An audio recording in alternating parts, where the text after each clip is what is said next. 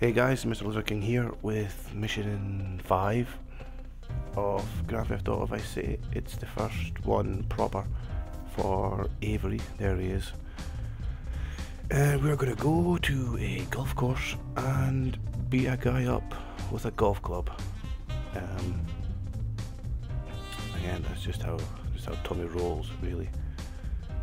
Yes, this guy is building some property and the guy at the golf course is pissing him off, so we're going to go beat him up. But yeah, just get rid of him, free up some space for Avery to do his dirty deeds. That's what we're going to do. Mission 5. These are still, we're starting to get out of the tutorial missions now and into the main missions, really. So let's get over. Look at the cutscene again. Well, you have to go and get our sexy golfing clothes, which is by no way stereotypical of a golfer. Look at that, nice ass, baby. Back in the car, Tommy. And yeah, when you go to these store, Raphael's in the last mission, the golf store, all that sort of things, they all become open, so you can go back and visit again if you should ever need a pair of tartan trousers for anything. Testing out my golf buggy skills here as we head across to the driving range, which, by the way, is facing water.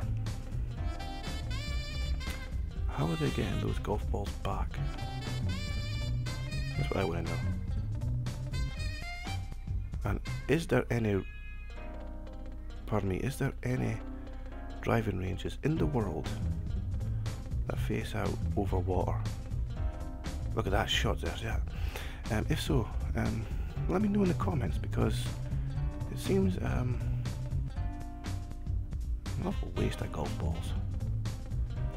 Anyway, we've been beating up the minders, bouncers, security team, and he's left.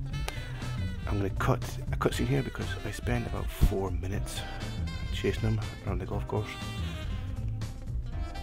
till he eventually decides to start heading towards the exit.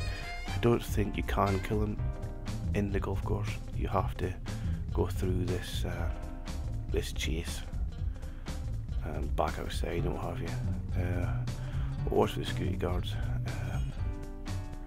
And just I forgot to put my gun up, which is unfortunate.